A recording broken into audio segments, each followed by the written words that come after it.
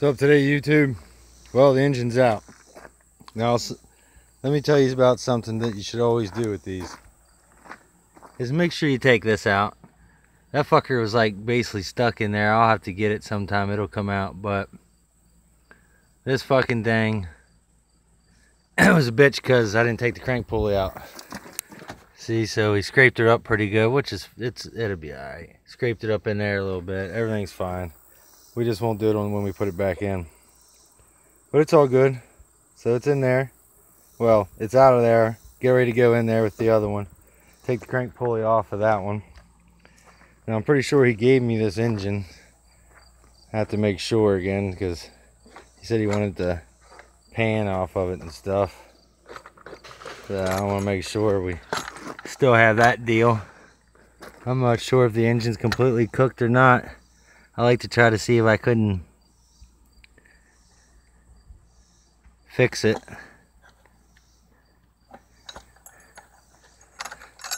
Hopefully the head's still good.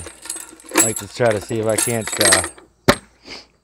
fix the head and fix the bottom end and build this motor for the tib. We'll build this one for the tib. Forge block. We'll do well, forge setup, I mean, is what we'll do. Chip out of that head there. It ain't gonna make no shit, but I don't know.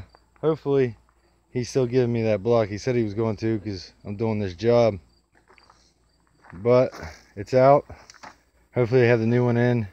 Didn't get a chance to film anything. I really don't have nowhere to put it. I thought about putting it up on the basketball hoop and putting it down, but I need to get one of them bipods or something so it can stand like right to the side, and then we can start using that fake GoPro. I'm gonna have to get something like that so when we do the turbo setup I can show you guys how to turbo your Hyundai Tiburon or whatever else you're turboing. Ain't much different. But there you go, guys. It's out.